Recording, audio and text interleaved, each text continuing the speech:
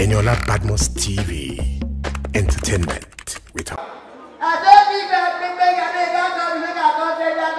You don't pay me. I don't know what you do. Benga taking kata go beside you.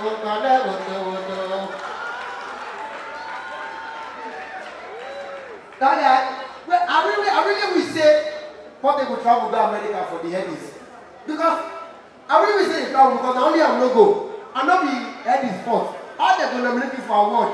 You threaten your nominees.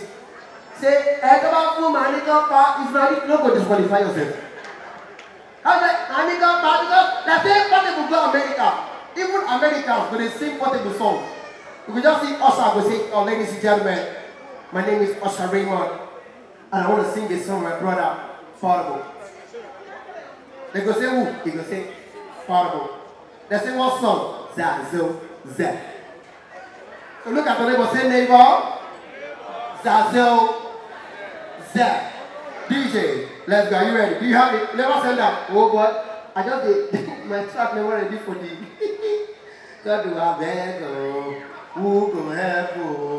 Because I see beautiful ladies. Hello, when you guys are. This is the best table. Come on, look at this thing. Come on. Oh God, you want me to say? I'm the one of the person where I follow talk. I've never seen prison before. Because I live for this kind of. See everything. Everything doesn't make sense. See beautifully. Hello, ma. What's your name, ma? Your name is Taiwo. I'm Kenny. Can I be your twin? You look take. You understand now? See, go no life for ourselves. This country don't read. This country don't read. I traveled out. I went to London. I realized that in London they have airports. For here we get compound where the park plane. And I will explain to you, ma. In London, as you land London, you get one girl to come meet you. Good evening, sir. Are you going to Manchester? Yes. Follow me, please. I said, why should they beg us? For our airport, if I say everybody diverse. From that outside, one guy will shout, if you are not traveling, go back. If you are not traveling, go back. So we are not deaf. Where's your passport? Go back on the enter bus. Why are you shouting at us? They could decide, you're not in part. But the way that they announce the flight, in London, the way they announce the flight, even if you're not going to London, you will enter that flight. You will just hear, attention please. All passengers from British Airways to Lagos, and the voice they come with echo, should please proceed for boarding. All of us will carry our bag, they go. Boarding. I don't know who they are with MM2. Whether they get a girl problem, I mean our voice, I mean at the microphone, we don't get what they should talk. Because you won't speak, when you can't speak nonsense English. For MM2, what do they hear now? Intention, please. Intention to do what? What is your intention in life? You go hear all passengers on so airlines, then the disco bus outside, play don't fool. Hey, I bring the thing 5. The annoying part is that they welcome business class. Now this kind of table now, we have business class seat number 1A. Economy, that side, that brought that red bus. Go here, seat number 52B. I can put your back up, people are behind you. You go come down for why are you shouting at us? The way they close that curtain. The way they close that curtain. Now this is business class, this is economy. Thank you so much. God bless you. You're welcome. Thank you so much. They're going to look us. Instead when you go back, they'll come pick more. And I will talk of tire today. The American, they'll come serve business class. Do you care for rice, small chops, big chops, or all the chops? Which one you want chop? They can say, economy, biscuit and cake, they're going to give you 4. Give it to your colleagues on the road. Somebody go, I've not collected. Do I work here? The annoying pass now, the pilot. Do you know that today, we know the waiting pilots they talk, but we don't say we go land. Abi, once that plane takes off and the seatbelt sign is, we just hear pilots.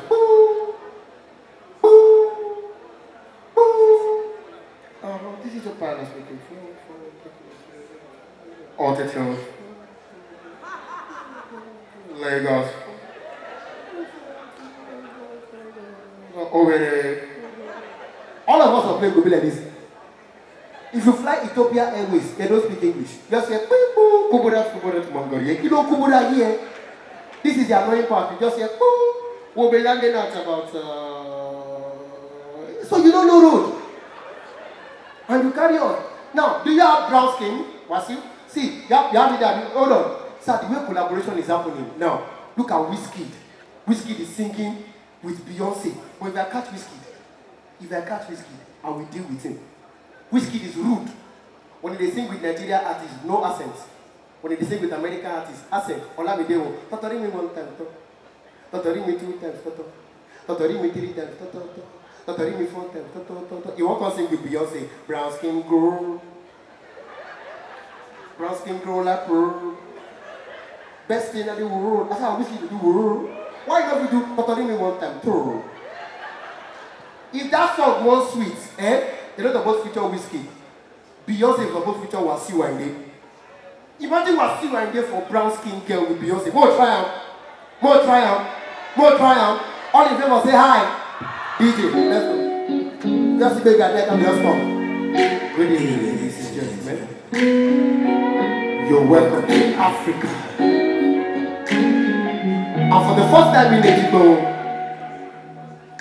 the one and only Beyonce. Featuring Kennyblaq and Kennyblaq. Hey, black skin boy. Because I like black, you know, brown. So I'm going to try to add that Beyonce. Now Beyonce will see this part. I'll look them and say, I fell in love now figure with a man so dark, yes. A man so strong.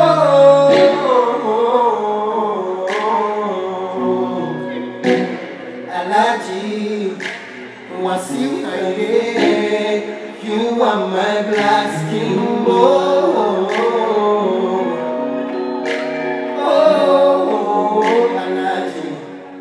You are my black skin boy. Black skin boy like chocolate. Best thing I know. I'll never trade you for nobody else. Black skin boy. Yes, I see. Alaji. You are my life. Ladies and gentlemen, Kennyblaq, see what I did myself. I like you to just go. Now, Alaji was so big. Beyonce, yo! I'm a deal with Thunder. Obama will para. Obama will bleach. Obama will para. Beyonce, you. I take me brown skin, yeah. Beyonce, owó la jẹ́ ẹ̀dọ́. Ìwọ yàtọ̀ sáwọn bá ṣe jẹ́ ooo. Okay, Idris, you don come to enter. Beyonce go call you Kalaji, come tell Alaji. Say Kalaji. All of una go say, una go say, Alaji, ọmọ yóò mọ̀ mí, ọmọ ní fowó ṣe.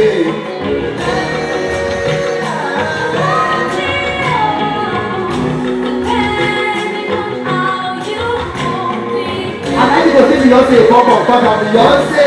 Wàá kasa, kasa, kasa. Go and clap, I'm gonna go.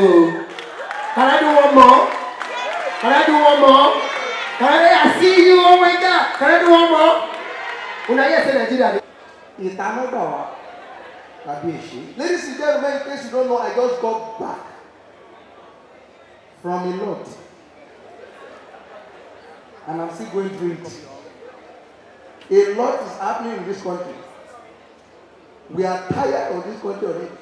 Are you not tired? People are not flying anyhow.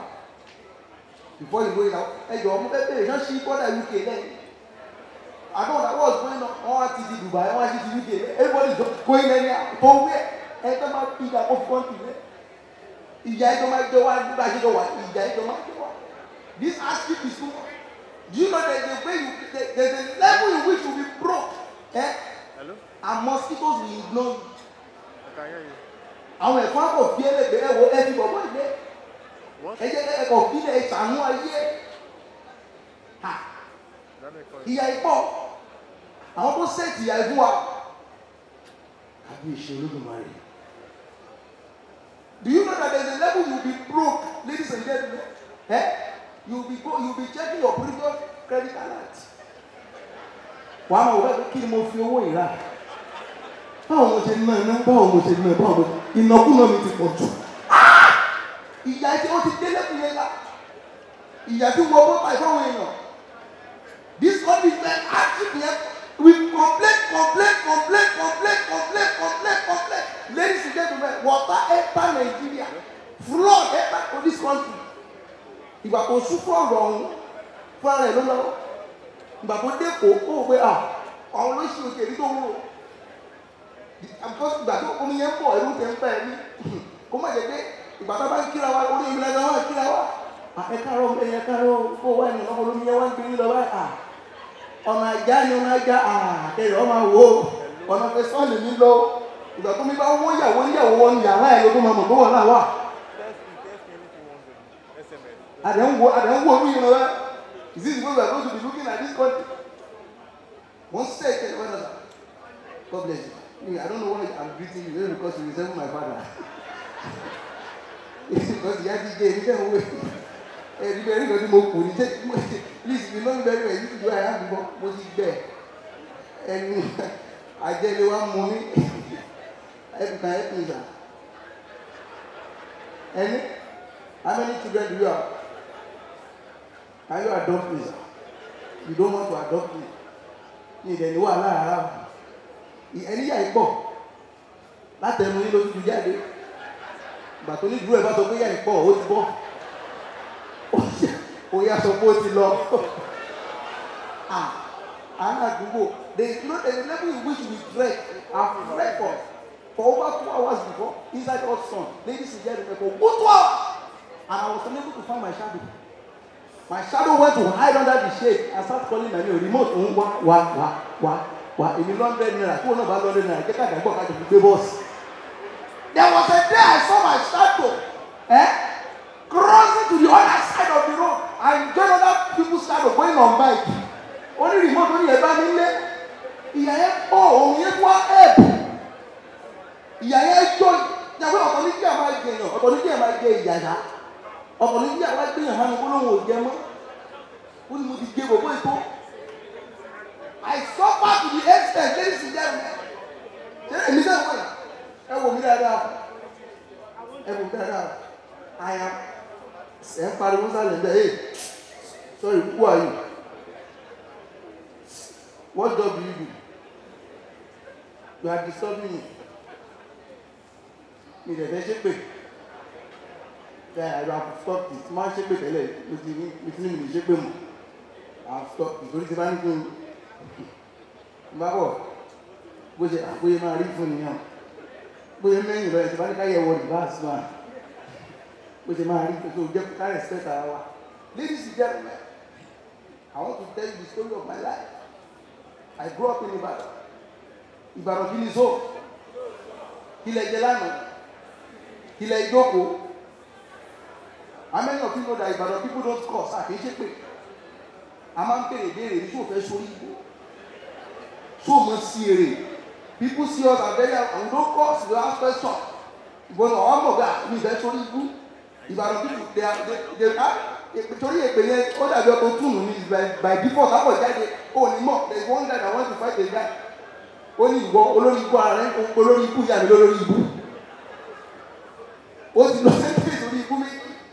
I put my back is very bad. Oh, Dula. What's it doing? You do a one show and they joke on time when they give me that. Come to Ibadan.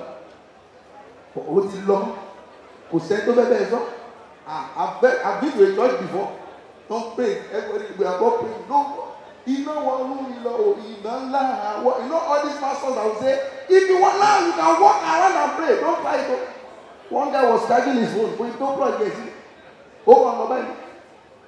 What's your mobile? Fight in the neighbor. But don't parable. I hear no one. Bongo, you let this. Even the movie, on anything. Esa, iPhone will charge, go to mobile, but don't parable. I tell you about it. For big, yeah. Oh, I go back. Everybody has seen that you are well seated. You are sitting comfortably. Guy, before be able to time. Easy battle, you sit. Person will not get out, so they go for landlord meeting. I dey go over confidently. You want to make pàṣẹ. Anything for what? What is mama follow any 15,000 per month? Thinking we only know.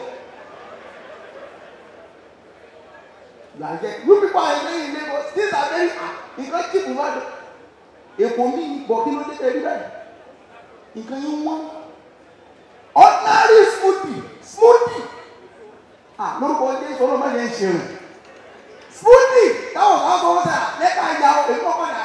Let us drink one or two things. So we just grab smoothie. Pineapple smoothie. In fact, this red and the speed again. What the lot? Oh, fast today. What it doesn't go, but not baby. Please ask me that how much for a cup of smoothie in this island. Ask me how much. God bless you. 25,000 naira. Once me the cup will come. Now I do not know because I did not ask. My PA, idiot is so dead. You want to go for no maybe. Ladies and gentlemen, mo ṣe ń bá yín sọ̀rọ̀ yóò ti mú sálárì ẹ̀ tán. Tó wọn ìdàgbò wa bá mi kó sọ pé òun fẹ́ nǹkan ni wọ́n ní Ìbàdàn. Oh my goodness. Ìlú yẹn kò sí èrè ìbọn ìlú cheap. These are very cheap. When I was growing up, I grew up in Popo Yemoja. They call that place Popo Yemoja. So from school to house, back to school, to Banamaso, there's no any privilege of speaking English at all. We speak to back. In fact, in my school, there's one particular teacher, Thomas Penny, Sawere. He's a Yoruba teacher. I only have to pay our man no baby because you teacher to manage to pay man no baby okay. Just to know Tanya. Ladies and gentlemen, you know there are some movies that you will watch and you will have sense while growing up. I've seen different kind of children watching different kind of movies. They watch movies like Jason Statham movies, Sylvester Stallone. Even if they might do, I'm a movie. Your body will be around. I'm a go. I see, those are the movies my mates watched when they were growing up. Wonderful people, my name is Eniola Badmus, and of course I'm using this medium to remind you guys to please subscribe to Eniola Badmus TV on YouTube so you can get to what different trending news, you can get to what different entertainment updates, and of course all the news going all around the world. Guys, do not forget to turn on your notification so you can get to watch all of our content. Thank you so much, guys. And